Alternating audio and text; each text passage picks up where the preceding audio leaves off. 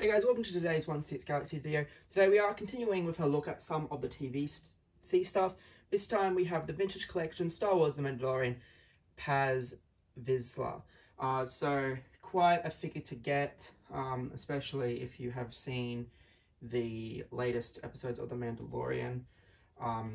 So this is from season 1, I believe. Where he first makes his appearance and guns down the troopers. So this is probably, you want to pair this with your Navarro Cantina set maybe, or you probably just want to get him to chill with your Mandalorians. So this is one of those controversial packs where they go, it's a deluxe set, and then they go put it in Zing and they whack $50 on it.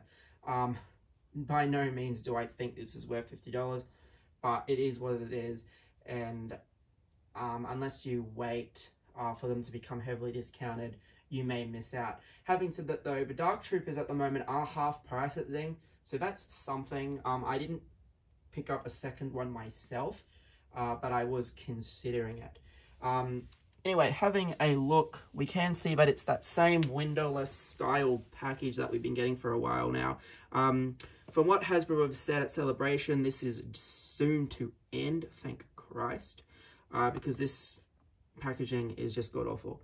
Anyway, Star Wars The Mandalorian Paz Vizsla, we can see that it's a deluxe set because it comes with a huge gun and a backpack.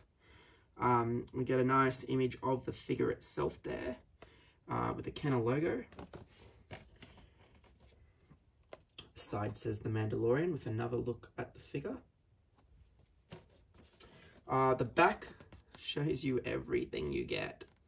How this warrants a deluxe set is beyond me, but anyway.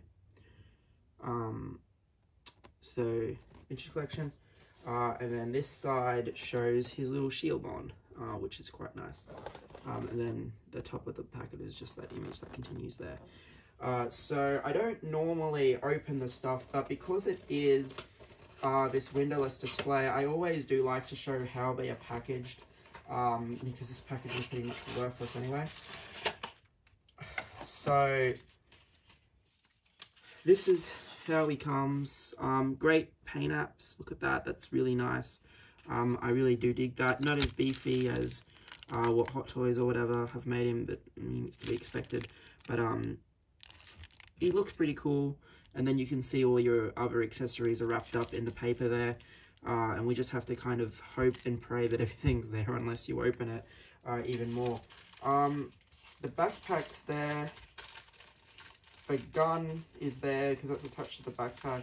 So yeah, I'm just going to assume that everything's there, which I really hate doing with these things, but I just don't like completely opening them. It is what it is. But yeah, the next one of these to come out is going to be the Tusken Raider one. So basically what they're doing is they're giving us the female Tusken Raider from Book of Boba Fett on a card, and then there's another one, similar to what they did with Ahsoka, where they're whacking her in one of these, but giving her the Mastiff, and saying, yeah, it's a deluxe set. Little does Hasbro forget the original Tusken Raider from 2002, the Attack of the Clones one. The original Attack of the Clones Tusken Raider came with the damn Mastiff for $16. So it is what it is. I highly disagree with these deluxe sets, but sometimes they're the only way to get a particular character, and you just don't want to risk missing out. Anyway guys, super quick video for you. Thanks for watching. We are going to get the retro figures and that when they come in. Hopefully they're not going to be too far away. So we are going to focus on the 3.75 inch line for just a little bit longer. And then when the next 6 scale news and stuff comes in, I will let you know what I'm getting. Alright, thanks guys.